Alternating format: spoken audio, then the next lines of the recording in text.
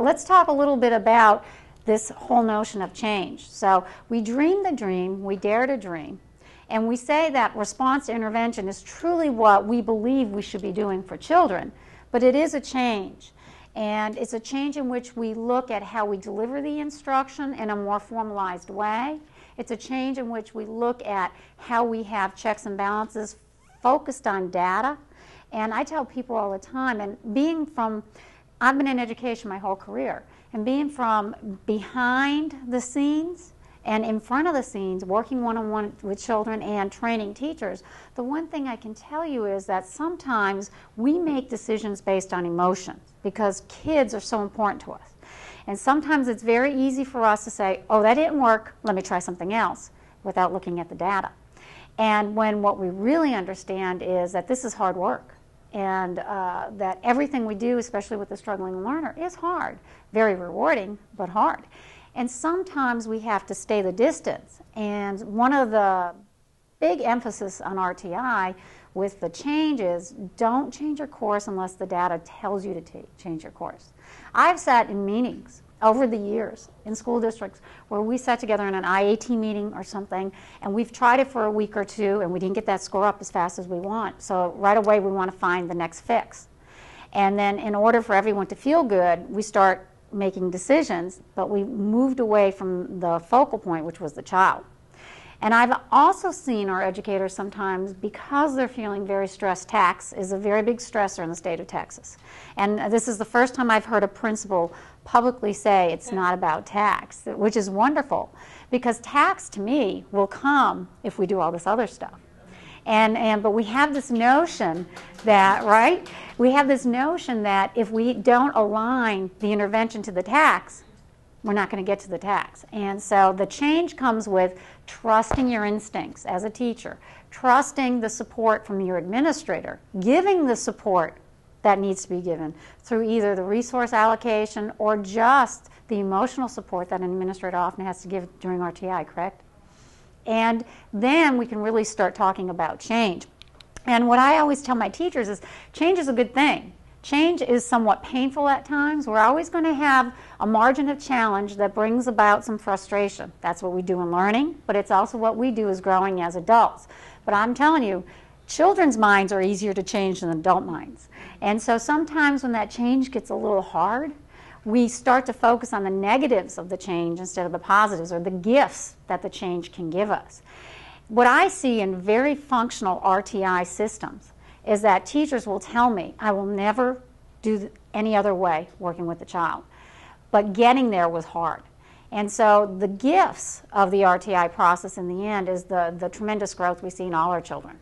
And that tremendous growth then produces trust. There was a question, one of you asked a little bit ago about the parent involvement. What I find is when you have a strong RtI system, your parents trust you. They trust you because they're not getting the negative calls. The kids aren't going home not wanting to go to school. They feel a part of the school community. And my whole belief system with RtI is we believe parents are our partners, no matter from what background they come from, no matter from what degree of challenge we have with our children. If we have trust from our parents, they will partner with us. And that is one of the biggest gifts, because we know in all the research that says parental support and how important it is for learning to occur. So when we think about change, we're going to think about it in the positive instead of the negative. And it's the gifts that come, not the difficulty in making the change. Now, one of the challenges we have in RtI is it is hard. It takes a lot of time, and it is hard. Everybody that has walked this walk knows that it's not about putting a binder together, listing a few interventions, and then going on our way. If it is, then we're nowhere further than we were before. And so what happens is there's a higher level of expectations for our administrators, for our teachers, for our children, and for our parents.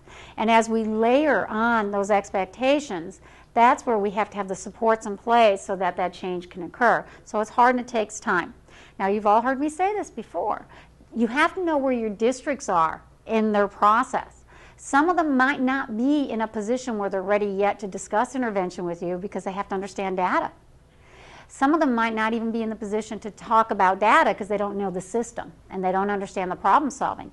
So it takes time, and we know it takes 3 to 5 years initially to build the foundations for RTI.